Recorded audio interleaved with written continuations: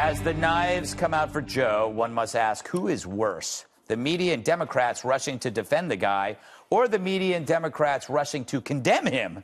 You can hold these two thoughts, that Biden has acted strange at times, and yet this is a calculated hit to get him out of the race by his own side.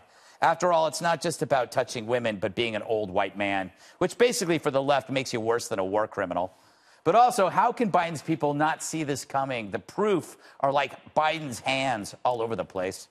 As Nancy Pelosi puts it, he's an affectionate person to children, to senior citizens, to everyone. That's just the way he is. It's true. He touches more people than most chiropractors. Pelosi's advice? Just pretend you have a cold and I have a cold. How's that for Me Too advice? The 2019 version of don't be alone with that guy. And now there are those complaining that Joe is being wrongly accused. Is this really where we want to go with Me Too? He's a nice guy. He's not a predator. And this is ridiculous. Let me just say it. This is ridiculous. You're eating those who can beat Trump. So I don't know that we will see any more smelling of hair and kisses on the forehead. But see, that pisses me off. Yeah. I'm telling you, because, well, I don't want Joe to stop doing that. I don't either. You know? And hair does smell good. So sorry, Joe fans. Remember that this path forward is the one so many of you helped blaze. Even if Biden is guilty of just clumsy affection, the accusers must be heard and believed no matter how long ago it happened, because Biden's own party demands it. Due process, if you remember, was sexist. They made that clear just months ago in a hearing over some guy named Brett. So it's no coincidence the complaints are coming forward now. When Biden wasn't in the way and no one cared, friendly, goofy Joe.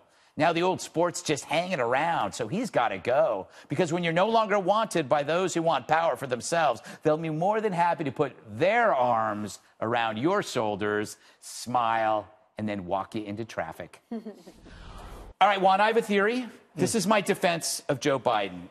And I don't think anybody said this, but my theory is the guy has been through hell. Lost his wife, lost a daughter in a very young car accident, lost his son. Could the affection that he chose be a vow to show appreciation to the living? Because you never know when they'll be there, if they'll be there tomorrow. That is my theory. Can I leap across the table and hug you? Smell his hair. Yes, smell his My hair does not smell good. Doesn't smell good? Not after this weekend. Okay, all right. We'll clean you up after the show. But I don't know. I don't know his psychology, but I can tell you, I mean, what you're hearing from Pelosi and others is true. He is very much a touchy-feely, empathetic guy with guys and with women. I mean, Senator Coons of Delaware, who's, his successor in the Senate, said, there was questions about how Joe had whispered into his 13-year-old daughter's ear. And he said, the little girl said that Joe was telling her she's handling the moment well. He was trying to pump her up. But again, if you're a critic, and yesterday on the show, there were people who were saying, this is an opposition dump on Joe's head from Democrats who are trying to get him out of, kind of preempt him before he gets in the race. But my take, especially after listening to your monologue, is I think Republicans are still upset about Kavanaugh, are still upset about questions about President Trump, who said he was going to grab women in their privates, and think, well, according to the Wall Street Journal, you have to make excuses and apologies for being a pale male these days. Again, so they'd say identity politics. I think this is so interesting to watch because this is going to go on all through the Democratic primaries, that President Trump's going to be tweeting, we're going to be talking, and you got all these Democrats up there throwing punches, haymakers at each other, and this may be one of them, Greg. Yeah, but Jesse, I don't think Republicans care that much about this. No, we're just delighting in it. Yeah, that's what I think. There you go. Because conservatives have been talking about these videos and retweeting them for about 10 years, but we hear it's from Bernie, this Oppo dump, and to that I'd say good job, Bernie. He learned how to play dirty from Hillary, because he's not going to, go down without a fight this time. But just some perspective here, he's a creepy guy that likes to nuzzle, but he's not Bill Cosby. He crossed the line. He should apologize. That's fine. Let's move on. But the media had a huge hand in this. Let's just remember, the media created political correctness to use as a weapon against conservatives to silence them and to bully them. And now the Democrats are using political correctness against each other in a primary, and the media is sitting around exasperated saying, hey, you're trying to take down the one guy that can win white working class voters away from Donald Trump. And the fact that conservatives have been joking about Biden for about 10 years, the media never covered it. Because the media, by trying to protect Joe Biden, actually ends up hurting Joe Biden. Because if the media had covered this for the last 10 years, Biden could have addressed it, it could have been digested, and we could have moved on. But they always try to cover Republican weaknesses and then cover up for Democrats. So the Democrat ends up getting out there, and he's not in fighting shape. And he's rusty, and then he gets body slammed right before he announces. But the whole thing, my favorite part about this whole thing, is Don Lemon's defense of this. So Don Lemon said this, and I just want everybody to remember this the next time I get in trouble. Don't apologize.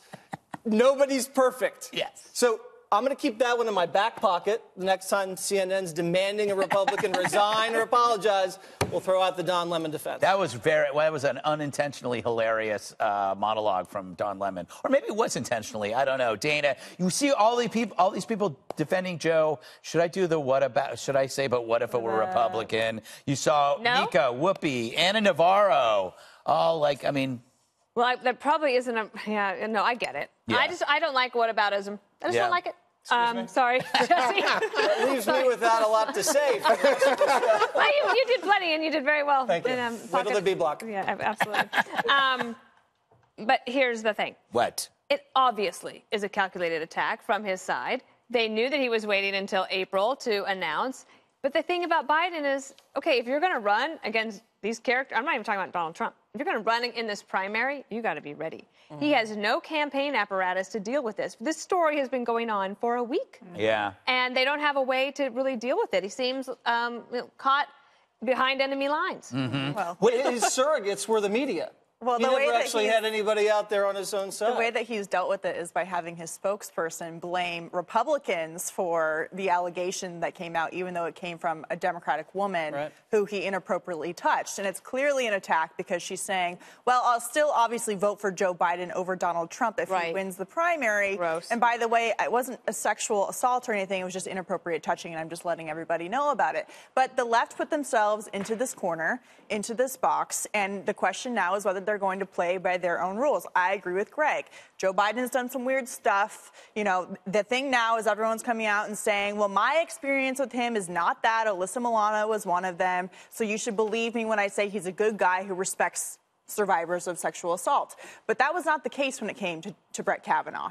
And they smeared his family. And then when the truth came out about him, which was 100+ pages of a Senate report showing not a single accusation against him had any evidence at all, and people were referred for criminal prosecution for lying and issuing false accusations to Senate investigators who were looking into this, the Michael Avenatti's making these claims, they ignored that report completely. So I don't know if anybody's going to care. I'm for whataboutism now. Yes, especially when you remember Alyssa Milano sitting behind Kavanaugh like a judge, jury, and executioner. Yeah, she's like, that she's smirking. So I can't. She makes me want to root against Biden. Yeah. So this is incredible to me. Right. So this is about you, Jesse, or it's about Kavanaugh. It's always about It's me, not about, or it's about how Republicans are being unfairly charged with pushing this when it's actually Democrats pushing it. But it's not about Joe Biden. But I think it should be about Joe Biden. And you know what? Even Joe Biden, in the midst of Kavanaugh, said the accuser should be heard.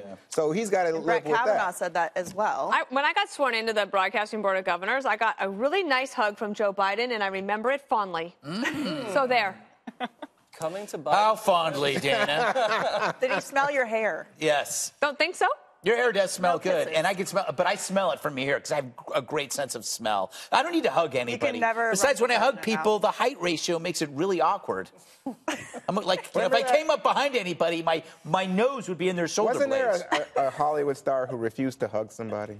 And Yes, it was Seinfeld. Was it Seinfeld? Yes. Said no to that lady. The singer lady. So that's Singer lady. Is that where we're going there? You Yes. can't hug I have to ask for a hug, and he's like, no, I'm not I giving you a like hug. Pelosi's, you have a cold, because that's the old-fashioned way of dealing with things. I got a cold. That's how you do And nobody it. wants a cold. Nobody wants a cold.